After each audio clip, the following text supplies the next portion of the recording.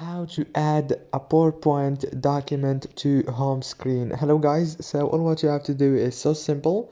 Go to PowerPoint. As you can see, this is the home page. Now if you want to add, for example, this document right here to your home page, just to your home screen, just click on those three dots here, click on them and click add to home screen option. Click add here. And now let's go back to the home screen. As you can see, here is it right here. It's very easy and fast. If this video was helpful, please don't forget to like and subscribe, and thank you so much for watching this video until the end.